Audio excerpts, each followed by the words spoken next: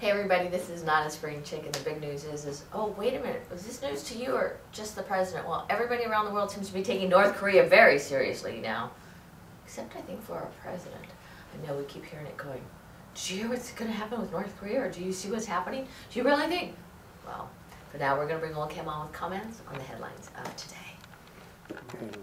And North Korea likely to launch a relatively small attack that won't leave many people dead. Oh yeah, well they're figuring that in an hour North Korea can launch 500,000 artillery shells into South Korea. And if that's not, okay, it's serious enough. The only one in the whole universe that doesn't think it's serious is Obama and Chuck Hagel, and Kerry. They're three people. Basically the Russian, the Chinese, the French, all the other embassies are leaving North Korea now. When the embassies are leaving, it's an indication they know they're going to. Because the embassies have told the staff is that we can no longer guarantee your safety, so we're pulling you out of the country. And guess whose embassy is going to stay there, though? Ours. Well, yeah, because then they can get captured. So remember, it's going to be Benghazi all over again, folks. But don't worry, our president, you know, he understands how to do this. Well, I think, didn't they say there's no reason to put anybody unnecessarily in harm's way? You know, Obama doesn't, okay, they said it would, okay, actually being president would interfere with Obama's flying around on Air Force One. You think that a guy that basically likes the regality of what he's got is going to walk away from the presidency? I know. He doesn't have to. He's having too much fun. Yep. Yes, and it's all over for the Republicans. Well, it is, because Obama's basically trapped him now with his new budget.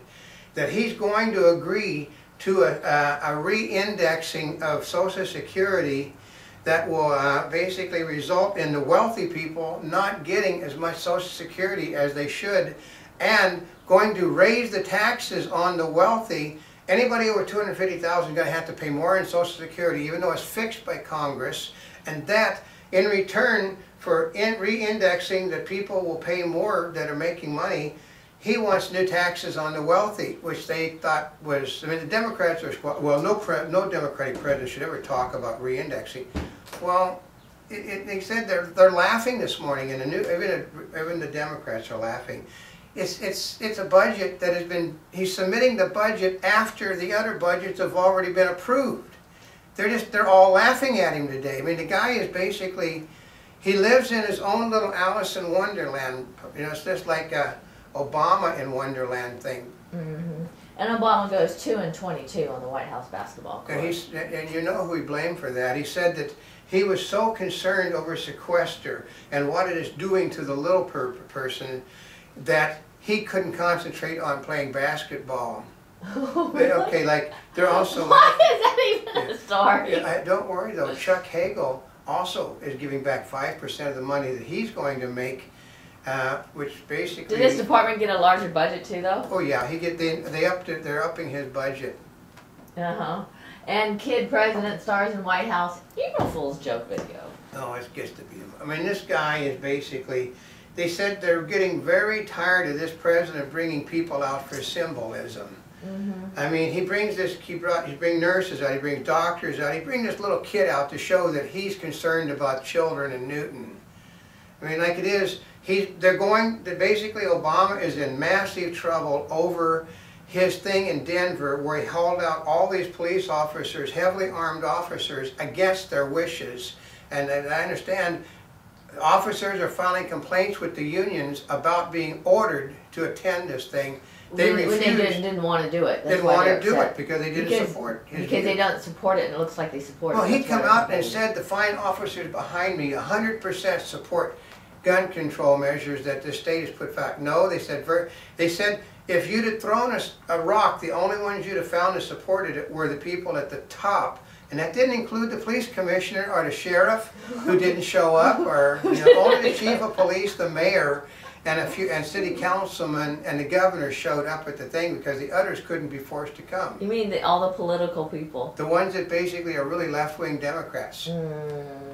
And March homicides dropped dramatically in Chicago. No, they didn't. They said that there's They said here's how it works. One of the people said in Chicago, he said, my kids are having to walk over the bodies to get to school in the morning. Ooh. And he said their idea of a marked slowdown in the deaths is that they just don't report them that much to make it look like that what Emmanuel is doing is working.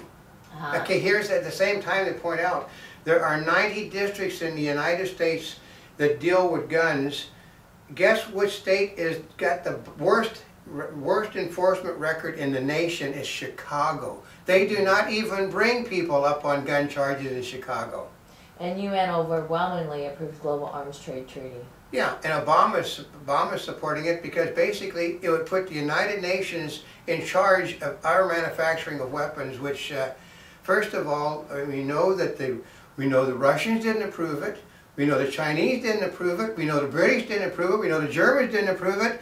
What happened was, overwhelmingly means every little third world and Muslim country in the book approved of it. But it goes nowhere in the Security Council because no one's going to let it get by there because it means the Iranians can't manufacture weapons either. You think they're going to...